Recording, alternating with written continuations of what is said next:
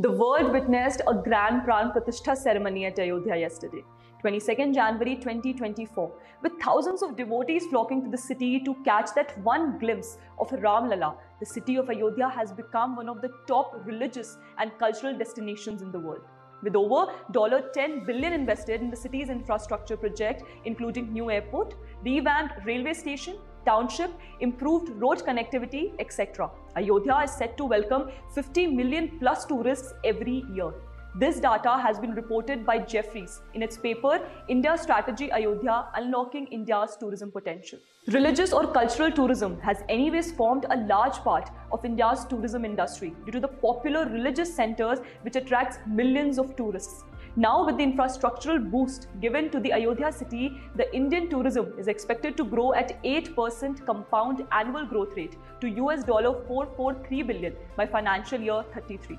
In fact, the city is expected to see a jump in pilgrims to around 100 to 150k per day. Coming to the infrastructural boom and the tourism potential unlocked, we have this beautiful Ayodhya airport that is handling 1 million passengers currently. The international terminal is expected to be operational by 2025, and thus phase 2 will handle 6 million passengers.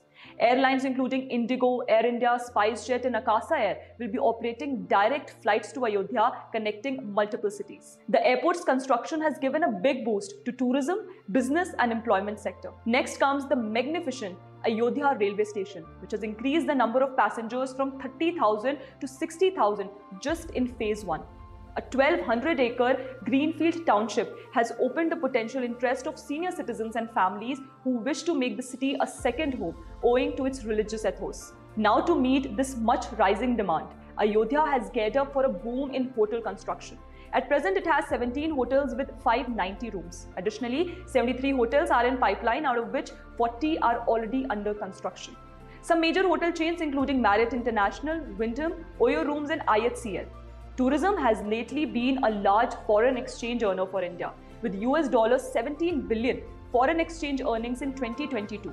In fact, India's share in global tourism was 0.6% in 2012, which rose to 1.5% in 2021. It means during this 10 years, the growth has been manifold, and this trajectory is set to accelerate furthermore in the coming decade.